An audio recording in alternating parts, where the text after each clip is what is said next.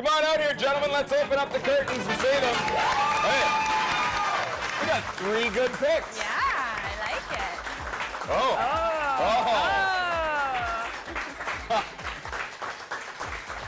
The guys are like, you didn't tell us we was going to do that.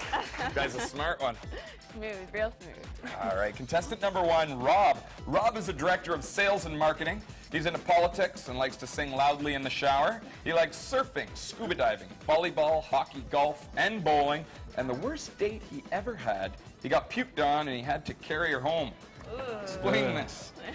Just had too much to drink, you know. Couldn't hold it down and out it came. Yikes. It's worse when it's projectile. Oh.